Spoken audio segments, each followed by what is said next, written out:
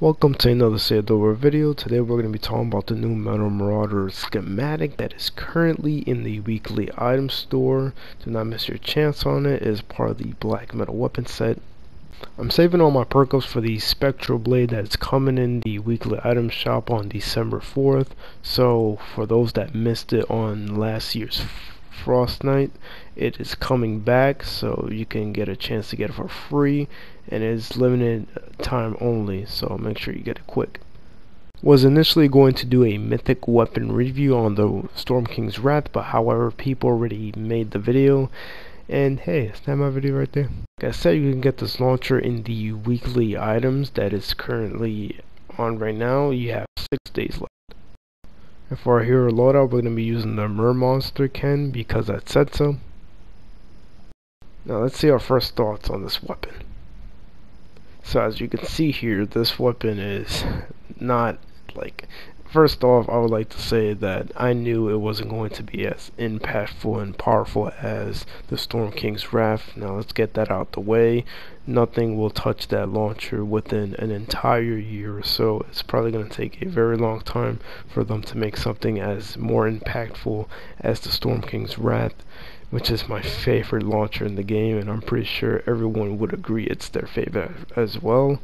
But this launcher just seems generic compared to every other launcher, like the Santa's Little Helper or the Jackal launcher. At least the Jackal launcher has that sound that it's creative, and this launcher is just nothing there. It's like something's just missing, and it's not the fact that I'm on a 108 power level zone using a 106 weapon. That's just not how it works. You know, the weapon damage I have is just full max, so that's not the issue there. The issue is just that the launcher itself, it's not good. The damage on the rocket launcher isn't as accurate as most special launchers. Even if it's on crit damage or crit rating, it's just not gonna do as much damage as other great launchers in the game, currently speaking.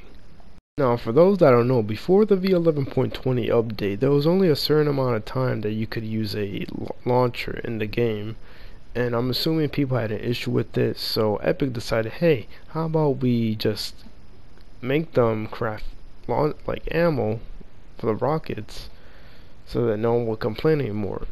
And you know, it was a cool concept and idea at first. However, my issue with it is just that it's getting expensive now with crafting rockets just to actually use the weapon much longer, which I honestly loved it before, where you know I'd rather keep crafting the same weapon over than to having to craft the same rocket, especially knowing that the rockets you're using not just one bullet, but you're using an extremely amount of rockets for like any rocket weapon overall. And I think it's just ridiculous, and honestly I hope they change or do something about it.